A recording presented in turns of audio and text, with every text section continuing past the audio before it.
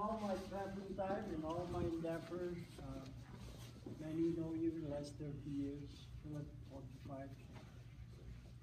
But my oldest friends really in the Western Hemisphere and here in Colorado particular are those two gentlemen. Their teacher was my very first friend, really. Called me brother while I was a total stranger in Colorado. I was Russell Perone. Because of Russell Perone, I stayed here. Yeah.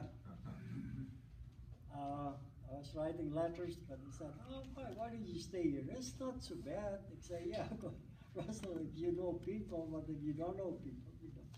But anyway, they are guests of honors, and I hope they stay longer. And tomorrow they come back here, but before something happened, because Mr. Chapman has just a very sensitive job that he is called every 24 hours. He's the leader of the pack. So, and I like to present two certifications. As emotional attachment, my best friend, and they are a hell of a martial artist. And try to comb your hair with your feet. They know about fighting, they know street fighting, and trust me, they love fighting when they were young. And so, Mr. Harold Chapman, sir, it was always my honor to have you as a friend.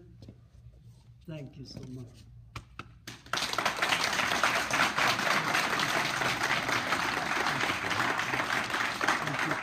Mr. John King.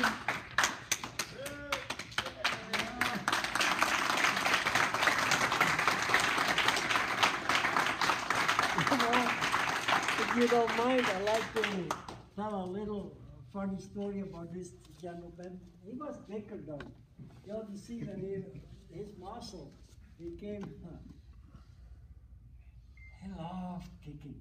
And every time he kicked somebody, he kicked me about, "Don't tell my teacher."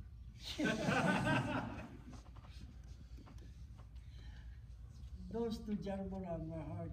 Mr. King, please accept this.